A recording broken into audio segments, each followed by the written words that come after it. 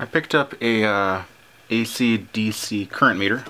The neat feature is that it's actually able to go down to DC. And so I just got it from Amazon. Pretty neat. Except for one problem.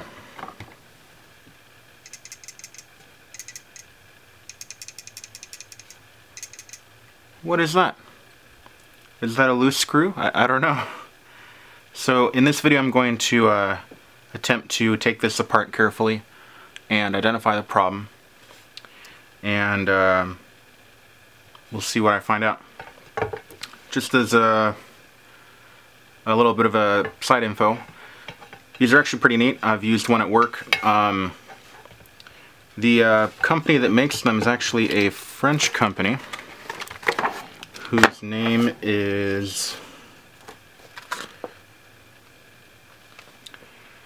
I don't really know how to pronounce that. I'm gonna guess it's Chauvin Arnoux. I'm probably butchering that. Anyway, they sell this instrument under several brands. They have, I guess, their own AEMC brand. But this exact same probe is available through countless others. Tektronix carries it. Fluke carries it. HP, which then became Agilent, which is now Keysight, carries it as well. And if you look at the specs and the photos, they're all identical. I have a Tektronix one at work, and it's the exact same molding, everything. All they changed is the two stickers. But the one branded under AEMC is about $450. It goes from DC to 100 kilohertz, and that would be with a 3 dB drop up to 100 kilohertz. It's rated for up to 70 amps RMS or 100 amps peak. And if you haven't used these, the neat thing again is it'll go down to DC. Most clamp meters will not; they're AC only. So that's kind of the neat feature of these. Anyway, let's get to the teardown. There's a little flathead here, and that covers the battery compartment. Let's take a look in there.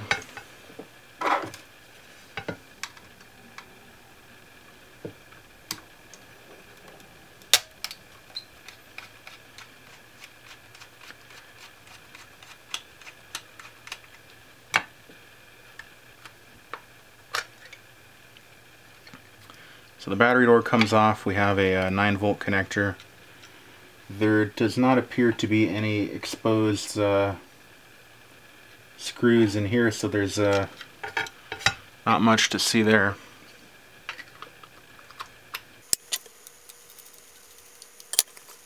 There's a couple caps on either side of the hinge. And I'm going to try to pop these off carefully.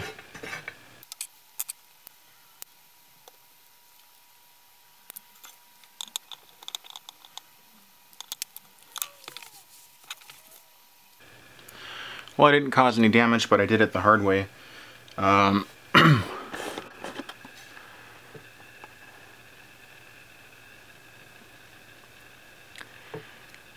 you look carefully, hopefully you can see in the video that there are some kind of brackets on there, a couple of them, and then corresponding keyways on here. So it looks like you would just have to twist it, and that would free it much more easily without risk of damage. Oh, there you go. Now you can see the keyways right there.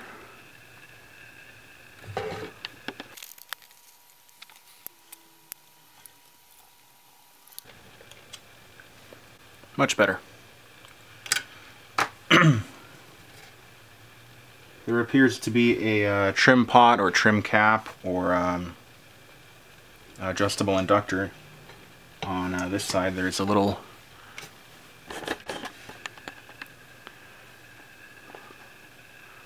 flathead screw right there. I'm not going to adjust that because I don't have a way to calibrate this nearly as well as the factory would. So I was hoping there'd be a bolt that I could take off, but I guess that isn't what I'm looking for.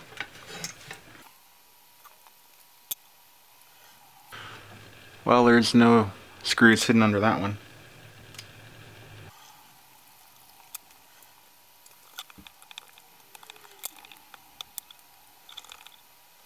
Well, no screws hidden under that one.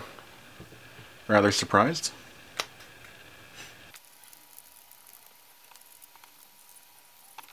Well, how do we get in this?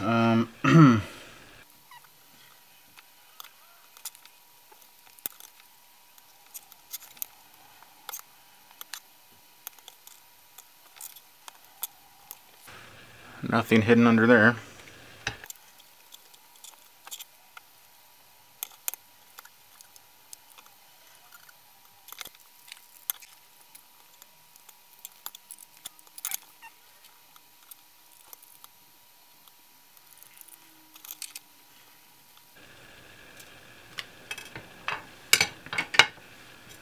So there's a coarse thread screw, maybe a wood screw or a self-tapping screw, and it looks like it has a bit of silicone in place.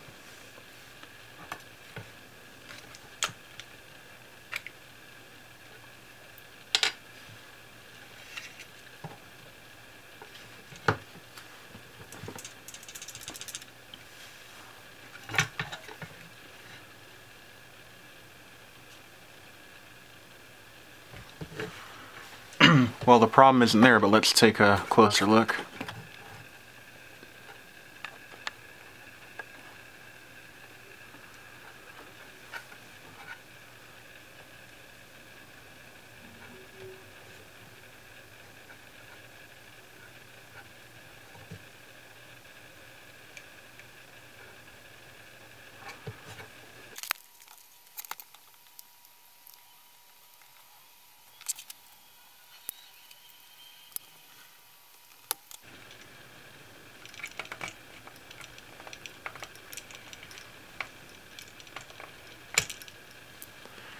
So that was obviously the trick.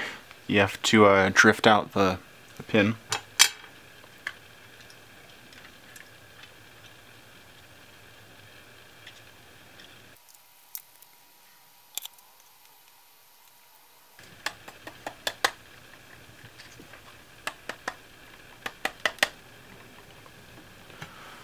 Well, doesn't that suck? You get it open and now it doesn't make noise. Okay, well, there's not a whole lot to see, and I'm not going to do a kind of destructive teardown because this is a brand new item. But as we can see, there's obviously that one, looks like a trim pot. There's a circuit board hidden in there, and then the, I believe that's a transformer. To be honest, I'm really not familiar with how these work in detail. So I can't really offer a whole lot of insight there. There's a Phillips screw right here. I'm going to take that off and let's see what's under here.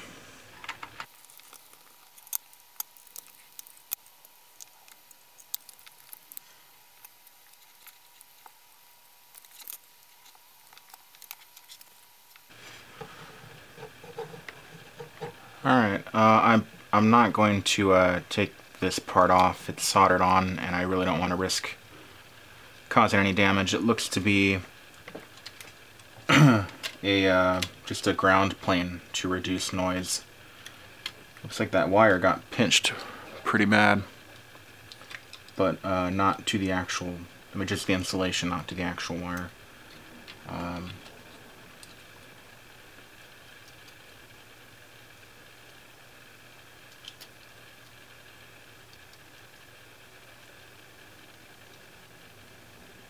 Yeah, nothing looks loose or damaged.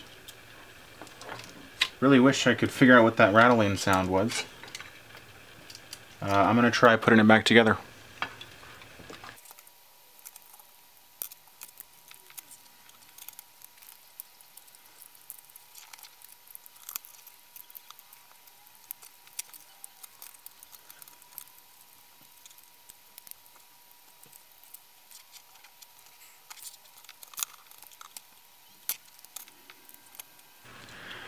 So the hard part is you need to get that trim pot aligned with the dial right here, and then that switch with the slide switch.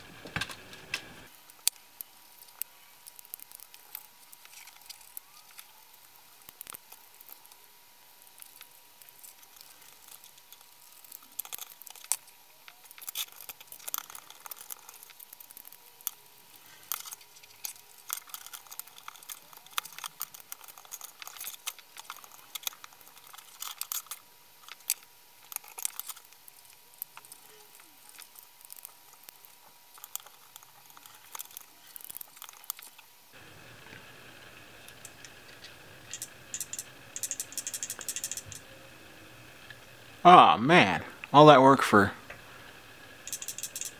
noisy parts in here. Jeez, that's just infuriating.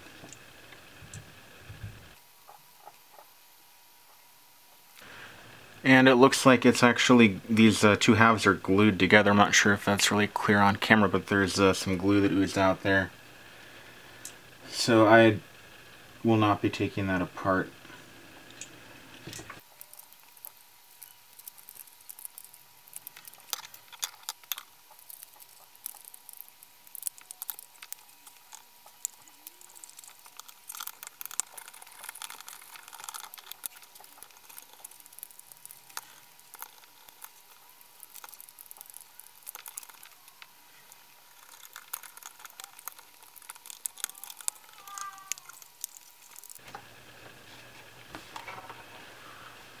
So that was a real pain. But anyway, if you ever have to do this yourself, the main thing is try to make sure you get this slide switch in the right way so the arrow is pointing to the text. There's also a spring on the that goes in this plastic piece that keeps tension or pressure between it and the electronic switch. And then you need to keep the little tab on the inside of this lined up with the trim pot that's on the circuit board. And doing all that can be rather tedious. Once you get this top plastic piece back in, it will kind of sit in place under its own friction, and you can see that the trim pot, you can see how the trim pot is properly aligned in there, just like it was earlier. When we have the screws in, it'll be pretty much spot on.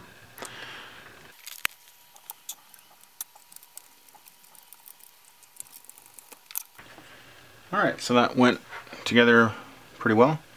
The trim pot is nicely aligned in there, and there wasn't any like flexing or bending. Obviously, if you have that kind of a feeling, you probably have something pinched or not aligned properly.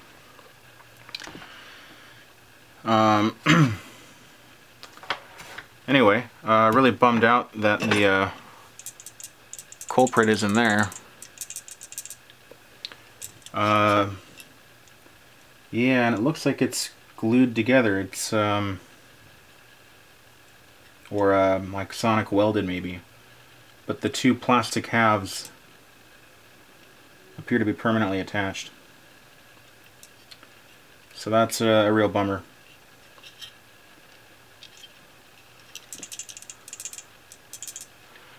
Well, I'll put it back together. I'll go ahead and plug it in and see if it works. I imagine it'll probably work. It sounds like just a loose screw. Anyway, we'll find out, and I'm going to go ahead and return it anyway because I don't want something like that.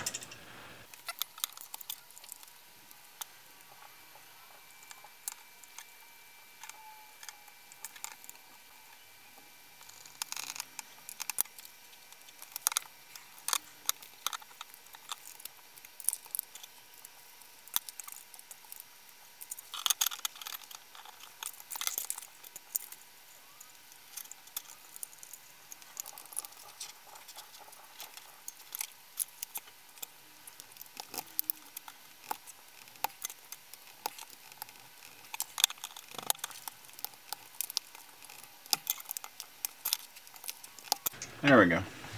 So that was a bit annoying because there's no lip on one side to keep it from pushing too far. So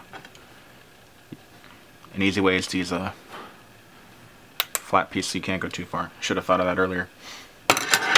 Anyway, yeah, unfortunately this wasn't that great of a teardown video. I was kind of reluctant to go too far because I'm going to go ahead and return this. I don't want to have any problems.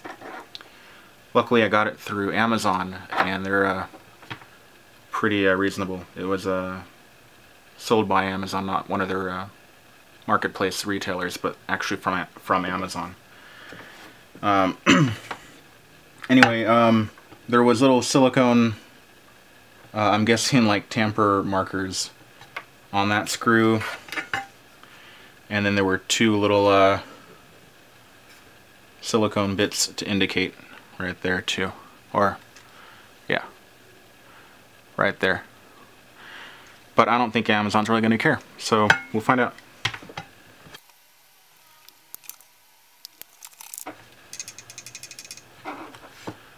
Unbelievable. I mean, how does that get through quality assurance? Why? Anyway. Alright, let's give it a shot. So it came with a 9-volt battery. Might as well use that one.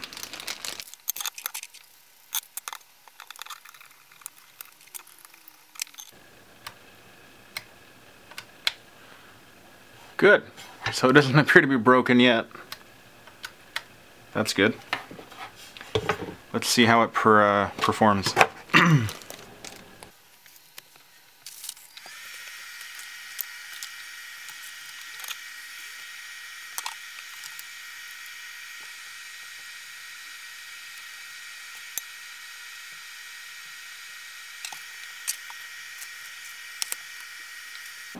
Alright, so I have a lab power supply here. I've got it set to 5 volts and a limit of 3 amps.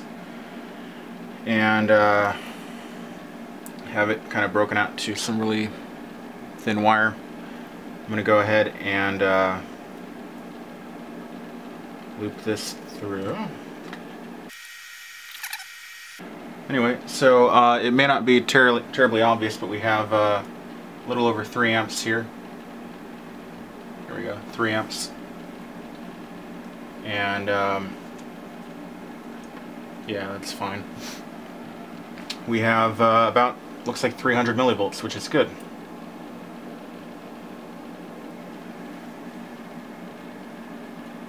Yeah, a little more. If I turn off the power supply, yeah, that's actually pretty much spot on. I forgot to adjust the 0. Let's trim that out.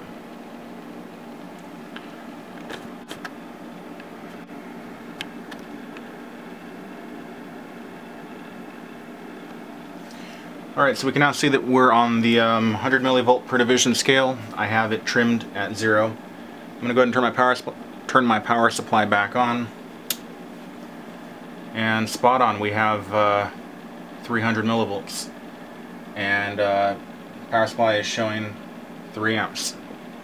So with the 100 millivolt per amp scale, that's spot on. And if I adjust my power supply down,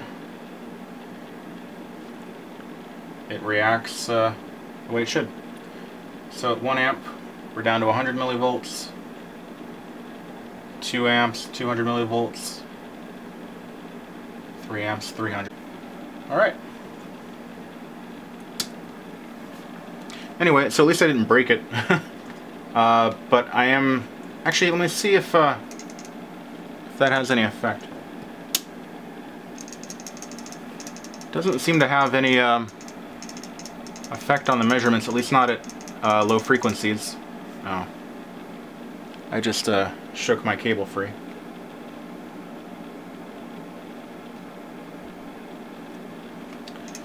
But yeah, it doesn't appear to have any adverse effect, but I'm still rather reluctant to keep it. It's a $450 tool that has a loose screw or something in an area that I can't get to. rather depressing. Anyway, so there's a brief video teardown. Yeah, sorry I didn't get any better photos of the circuit boards, but